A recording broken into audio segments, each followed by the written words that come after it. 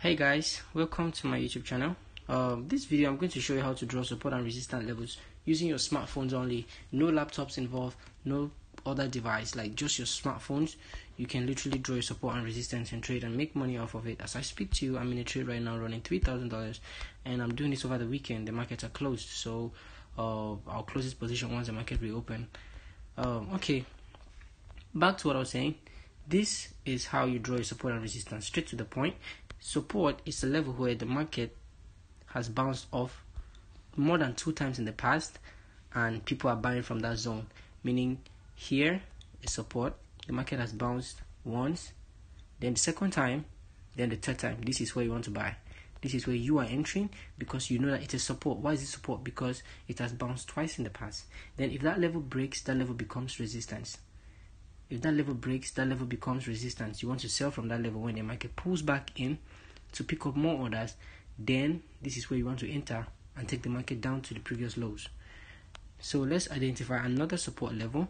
By the way, I use the 4-hour time frame to get the most obvious levels where market has 4 hours has a lot of volume. That's a lot of volume. That's a lot of time that the price has made in that particular area. So here we can identify that here this is support because the market has bounced more than twice, and the third time is where you want to enter your buy order.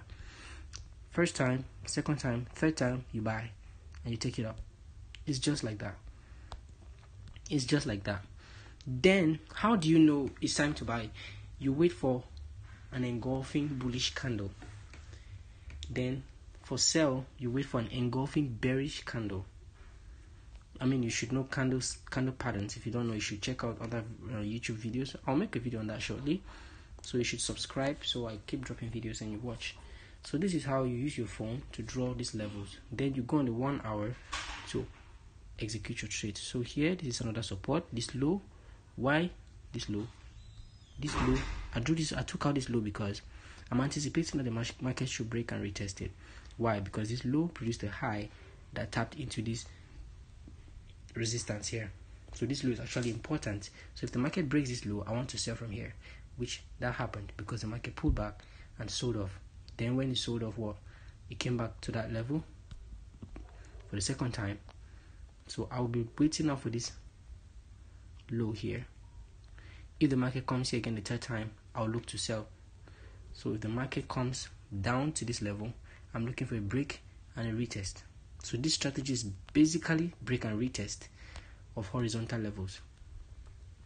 So now we can see here that this level here has acted as resistance. For more than 4 times. And now what we want to see is a break and a retest of the support level of this level.